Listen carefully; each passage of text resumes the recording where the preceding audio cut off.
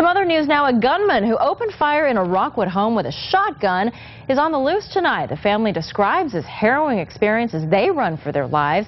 KT's Megan Cockstein is here joining us with this story. And Megan, this gunman left bullet holes in their kitchen, all over the place in their home, and believe it or not, he didn't actually take anything. Not a single thing. And really, Anna, this one is such a mystery for them. They say he barely came into the house, fired off 2 shots, and then the gunman took off. Police think that when the family ran, it likely spooked the stranger. Still, no one knows what he was after or if he'll be back.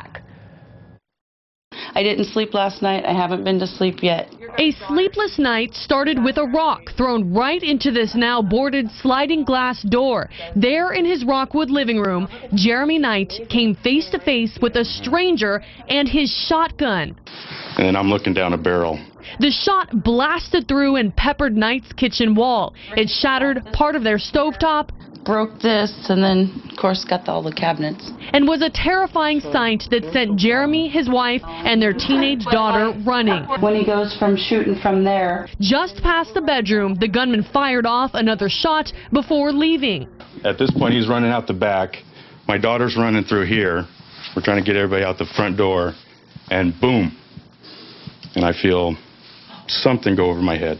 In the cover of darkness Friday night, police swarmed the house. They searched for clues outside and inside to figure out why an armed stranger picked this home. Knight can only guess what he was after. The only thing I could speculate is I do have medical marijuana. My other speculation is we've been working on the fence.